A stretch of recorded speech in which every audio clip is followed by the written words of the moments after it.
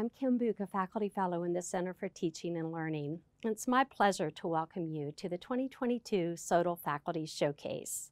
SoTL, or the Scholarship of Teaching and Learning, is a unique process that combines the two primary work activities of faculty, teaching and research, in a way that can directly impact their students' success.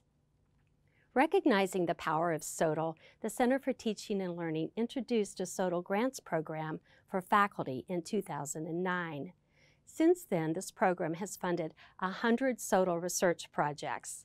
These projects have studied many teaching and learning topics, including active learning, teaching with technology, team-based learning, the flipped classroom, service learning, inclusive classrooms, and many more.